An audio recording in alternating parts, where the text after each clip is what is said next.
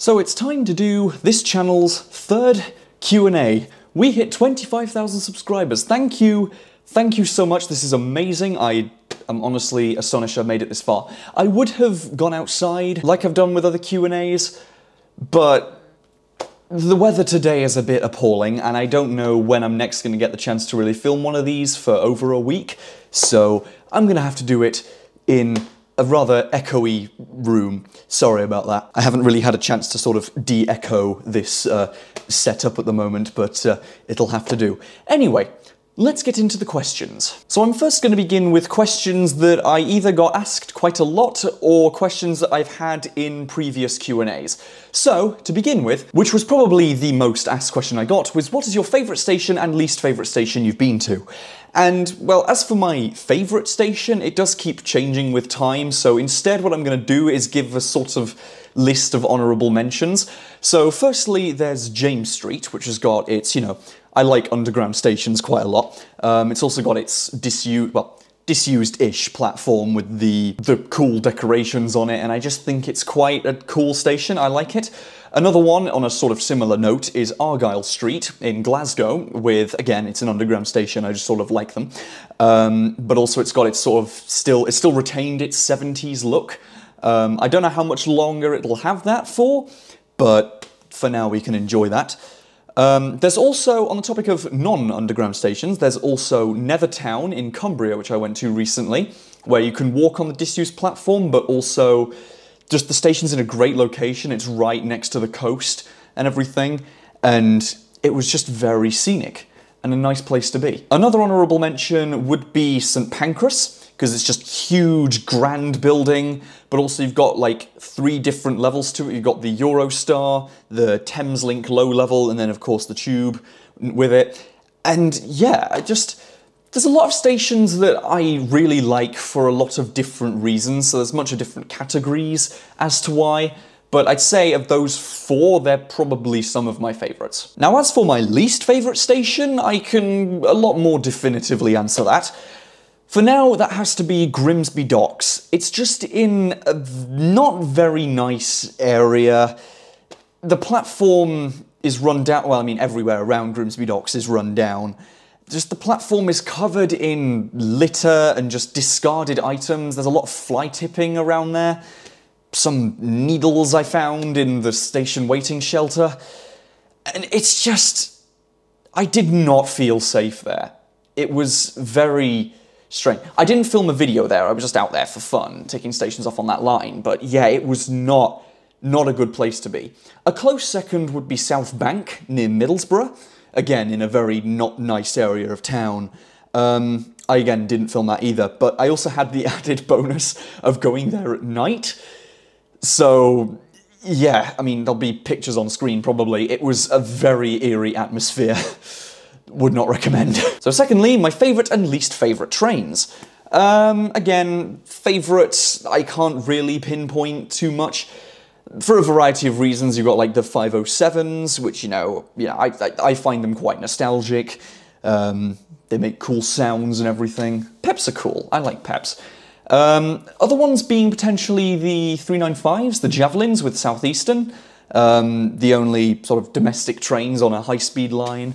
You know, they zoom down, they're quite they've got nice atmosphere in them, I quite like them. Also, the 444s as well, they're just overall good. I don't know, they're not like, I wouldn't say they particularly excel everywhere, but they're just all around quite good and nice, and I don't really have much to complain about with 444s. And as for my least favourite train, well, I mean, to keep with the channel's meme, I suppose, 150s, but I definitely do over-exaggerate it a bit, just for the sort of comedy factor. So if I had to list a favourite one, I'd say that, but, you know, they're good workhorses, they're reliable, and they've done a good job in their time. So next frequently asked question is, why did you start YouTube? I've covered this previously in other Q&As and videos. I think it was in My Favourite Part of the Tube. I sort of gave a bit of a backstory about me liking trains in that video. And yeah, I've explained in previous Q&As. But to give you a very abridged version, essentially, I was born in Barnet next to a railway line. Apparently, when I was a baby, I liked looking, or like a toddler, I liked looking at the trains outside. And I sort of just had a nice affinity for trains throughout my entire childhood. I got a model train set for my 18th birthday. I was like, huh, trains, cool. I decided to go out to Merseyrail for the day, just, you know, to ride trains for fun. I was like, wow, this is amazing. And so, yeah, I kept thinking, oh, this is fun. I realise I've kind of gone on a tangent as to what actually made me like trains. But as for starting YouTube, it was mainly because, well, firstly, I had to like the trains. That's how that happened. And then secondly, it was, I'd seen other channels. I think it was, as I said before, I think it was Jeff, Jen, and G Loves Trains. I'm pretty sure they were the main three that I watched before I started YouTube. And I was like, oh, that's cool. And so at the time, I'd recently discovered Jeff's Secrets of series, you know, the Secrets of the Tube. And because I'd been going on Merseyrail a bunch, I was like, oh, he's not done Secrets of Merseyrail. I reckon, you know what? My A-levels are about to finish. I'll have 3 months of free time. Why don't I go ahead and give that a shot?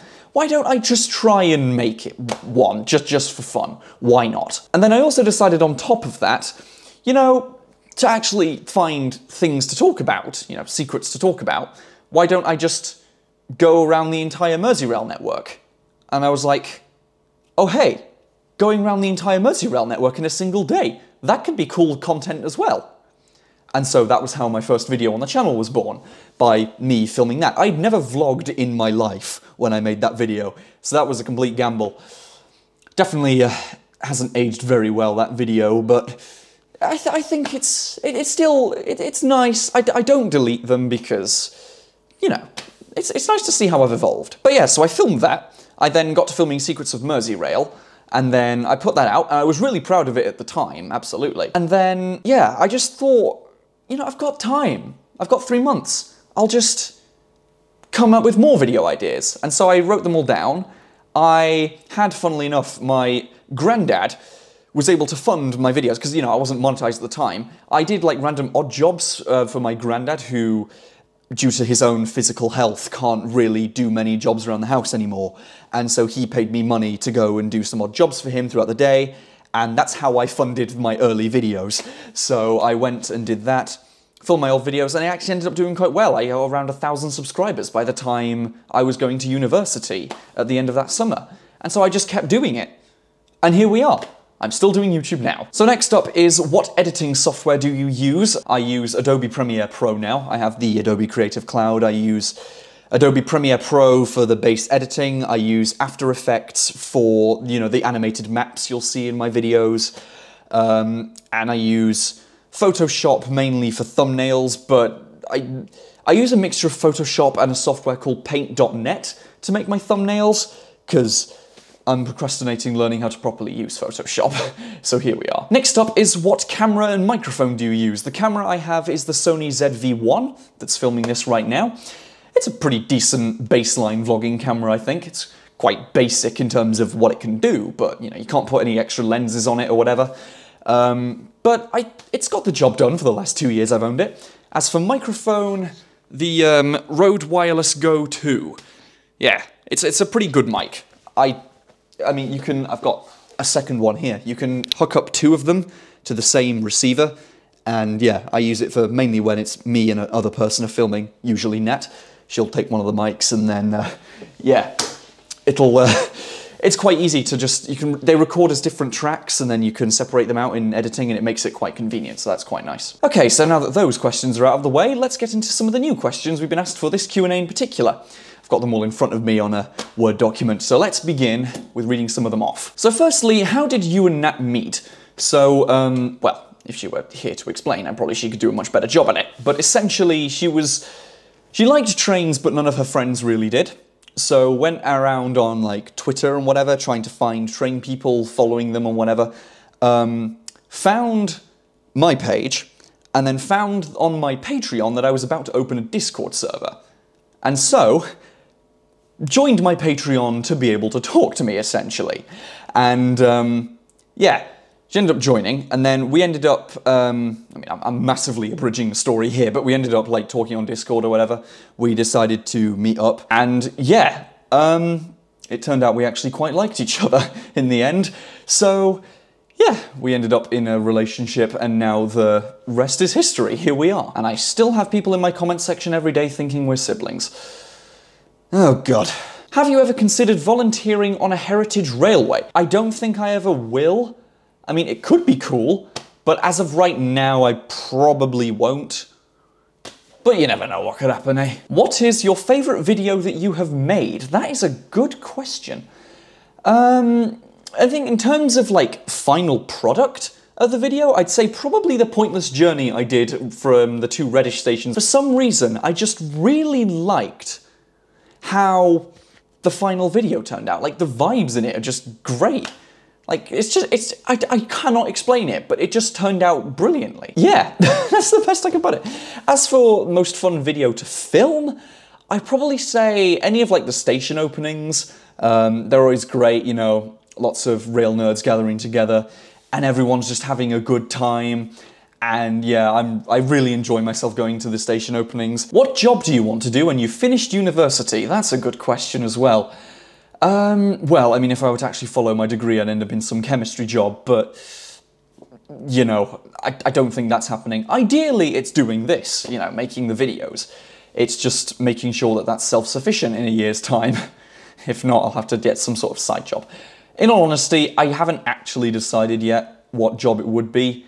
I'm hoping I could find a way to make this sufficient, but if not, I'll have to come up with a contingency plan at some point. What was the first 507 you ever went on in your life? I don't remember, I was like 3. I have no idea. As for first 507 I've documented myself going on, though, that would be 507016, because that's in the shot of, you know, well, it's in the opening shot of my first video. What tips do you have to grow in popularity? That's a good question. I did a poll recently of, like, what people liked about this channel the most, and it was mainly personality and uniqueness of content that won. So in all honesty, I'd say just try and make engaging content. Engaging and bring something new. I like to think that I was able to sort of bring some new stuff to the table with things like pointless journeys that I've done. As in sort of like innovative way to sort of expand on the sort of British train vlogging genre. Being consistent too, I mean, obviously don't burn yourself out, but, you know, just keep making videos, keep trying to improve on it, and eventually you'll just kind of find a success. From what I've seen, obviously, you know, there is a little bit of luck factor in it, but you can try and increase your chances the most you can by, you know, being consistent, trying to innovate. So good luck to any of you who hope to do that in the future as well. Do you like planes, and do you like traveling on them? Yes, honestly, I do enjoy flying. I just don't do it very often. Obviously, flying in a plane is great. I can't really identify planes or anything, like, oh, that's a Boeing 717. Like, I don't know what they're meant to look like. I mean, I know what an Airbus looks like, I think, but I couldn't tell between, like, the 319, 320, whatever. I don't know how they work. But I do really enjoy flying on planes. Like, just the experience of being at an airport and boarding a plane and getting on, I don't know, I just really love it for some reason. And also, you know, being really high up and seeing for just absolutely miles and miles, being, you know, several thousand feet in the air, it's just like, wow. It's such a cool experience. I do like planes a lot. What is your opinion on steam engines? Honestly, I know steam engines have got a really, really huge fan base, and I can understand why, because, you know, they're really old, heritage, just iconic trains, you know. Anyone can see a steam train going by, and you'll see them, you know, snapping pictures of it. Just any old members of the public will see a steam train and be like, ooh, nice, get a photograph. And they're very appealing, I can see why. For me, though, I mean, they're nice to ride on every now and again, but I don't really go out of my way to find steam trains. I'm more interested in, like, modern trains, you know, trains that I can go out at any time and just ride. I don't know why exactly, but I'm just far more interested in modern trains as opposed to old ones. So essentially, I can see why they have an appeal, but Personally, I don't think I'm like properly into them necessarily. Would you like to do some unofficial tube challenges one day in the future, or possibly break the record? Well, the tube challenge, you know, I think recently a new record set, there was like 18, 19 hours.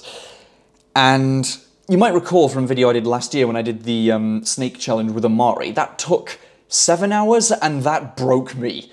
Like 7 hours of that was already so just draining. And the thought of doing that for almost 3 times as long, that just... Oh, I'd need to have a damn good reason to do it. I would not just do it off the cuff. If it was maybe like a charity fundraiser or... Well, that's an example. I can't think of any other examples. But it would have to be a very, very good reason. I can't see myself doing it any time in the near future, but... Yeah, it sounds cool, but... Ooh.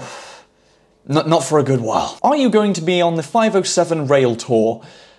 Unfortunately, no, because that's the day I have to move back to university on the 15th of September. Yay! So I can't make it, unfortunately. I mean, I'd have loved to have gone, but I'm sorry. I'm sure there's going to be, at least as far as I'm aware, there's going to be a second one at some point. If I'm available for that, then maybe. We'll see. It really depends on when it is. I mean, I'd like to go to one of them. Would be nice to say goodbye to the 507s and ride them for the last time, for the 4th time. I don't know at this point. Every time it's the last time, it ends up not being the last time. It's a bit dumb. What's the worst blooper you had whilst making a video? Ooh, I really wish I still had the original clip for it. I think I accidentally deleted it ages ago when I was just doing like a file declutter. But when I was filming the, what's it called? The video when I was talking about the disused railway line that goes from Warrington to Altrincham. When I was filming outside of the Go Outdoors for Warrington Art Police Station, I had some guy in a car drive by me, like shouting at me, saying, "Hey, police officer, what you doing?" Because he thought I was a police officer because I had my camera and my mic for some reason. And I was just like, I was just so like caught out by it. I'm like, I'm not police, mate. All right, okay, bye. He was proper like bloke as well. I'm like, oh my god. That was kind of scary. But he drove off and then I finished filming that. It was, yeah, I really wish I had the video to show you, but oh my god. That was a hell of a time. If you could bring back any sort of train class, what would it be? I'd say maybe the 442. I'll give a few. The 442s to begin with, which probably would still be in service right now had COVID not happened. I mean, they seem quite cool trains. They seem like just like multiple unit versions of Mark IIIs, but I'm just sort of sad that I never got to ride them on the South Western Railway network. Because, you know, I got properly into like riding trains in 2022, but of course they got taken out in 2020. The second one would be the 313s, but specifically on the Northern City line. I'm so sad I never got to experience 313s on the Northern City line. It would have been a perfect time capsule to like the 80s or whatever. That would have been so fun to do. And now I only get 717s, but yeah, 313s on the Northern City line. I'm so sad I never got to experience that. And another one being 483s on the Island line. Spoiler, upcoming. Yeah, so 483s on the Island line. That would, like running 38 stock trains on a proper national... That's just so cool. And I never got to experience that. Would you ever consider coming to Ireland? Yes, I do want to go to Ireland at some point. I've still never been. And I do have plans to get to Ireland at some point. It's not in the near future. And they're still very much in the early planning stages. But I really do want to go to Ireland at some point and ride some of the Irish trains. That would be a very fun time. If you had the opportunity to ride on only one train for the rest of your life, what train would it be? We'll assume it's a train that can, you know, magically run everywhere regardless of electrification or whatever. Again, I'd probably say 444s. They're just quite comfy, just to ride on. They're just nice, they're quite smooth, and yeah, they just work. They just work, they're great. 444s. How many stations have you been to? 1 second, let me check. As of this video, I have visited 966 stations. As of this video being filmed, it might be a couple more when that's out, but yeah. I'm almost at 1,000 now. I've been going up quite a lot because I've been in London quite a few days from moving down south briefly. I'm going back up north in a couple days though, so got another year to wait until I'm down here permanently. Will you continue going to station openings in Britain? I mean, I said they're some of my favourite videos to film, so yeah, absolutely. I'd love to go and do some more station openings. It's always just a matter of availability, like if I'm free at the time. Are you ever going to do train spotting videos? Probably not, because for me, I'm a rail enthusiast, but I'm not a train spotter. I don't just sit at a station or at a bridge or whatever and just spot trains. I actually get bored quite quickly doing that. I like to be out and about and moving around and actually getting on the trains and riding them. I like going around on them, not just spotting them. You know, if there just happens to be a cool train going by at a certain time, then sure, I'll be like, you know, I'll sit there, try and find it. But I'm not a train spotter, if that makes sense. Rail enthusiast, sure, but I'm much more of a train rider rather than a spotter. Do you ever want to visit another rail network outside of Britain? Apart from the Paris Metro. Yes, well, I mean, obviously I've been to the Paris Metro in another video. But yeah, there's plenty I'd like to go to. Like, loads of cities have got pretty extensive metro systems, and I just want to ride it. It's just mainly because, you know, having to get out to foreign countries, it just takes time, money, and yeah, it's hard to organise quickly. So a lot of forward planning is required. I'm probably going to have to wait until I'm done with university to get all that done. But there's still, it's obviously something I want to do. And yeah, there's plenty I want to visit outside of Britain. But we'll get around to that at some point. Do you plan on playing transport games on camera? I'm assuming that means like for a video. Fun fact, I nearly did make a Train Simworld 2 video, I think, like a year and a half ago. And the only reason it didn't come out was because I accidentally deleted all of my face cam footage. So I was like, whatever, and never uploaded it.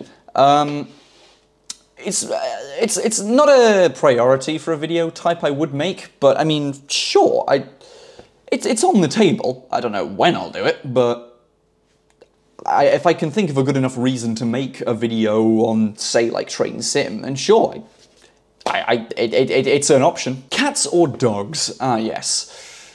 Cats, definitely. And unfortunately, not in the sense of, you know, I like them both, but I prefer cats a bit more. No, I'm probably about to lose subscribers over this.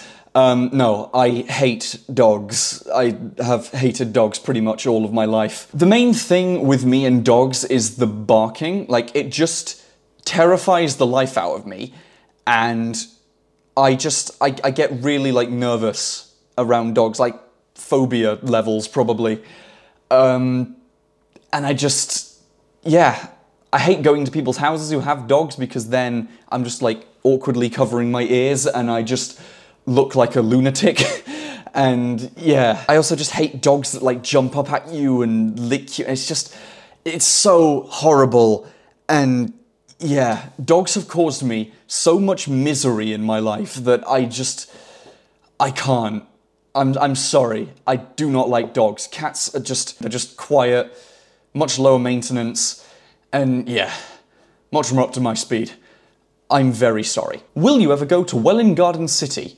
I'm visiting every station in the country, so yes, eventually. Will you ever go to Ipswich? I'm visiting every station in the country, so yeah, eventually. Will you ever come to Devon? I'm visiting every station in the country, so yeah, eventually. Will you explore more of South Wales? I'm visiting every station in the country, so yeah, you get the point. Yes, I'm hoping to visit every station in the country eventually, so if there's a place you want me to go to, I will inevitably end up there at some point, or I have been there before. Yeah. So that was the 25,000 subscribers Q&A. Thank you so much for watching. Thank you for 25,000 subscribers. This is amazing. I honestly can't believe I actually made it this far. It's great. Thank you all for subscribing, watching the videos. I hope we can get even more from now. Yeah, Q&As are fun. Thank you for everyone who submitted questions. Had over like 200, so it's been hard to sort through them all, but yeah. Thank you to everyone who subscribed and watched. See you at the next subscriber milestone and the next Q&A. I'll see you next time. Goodbye.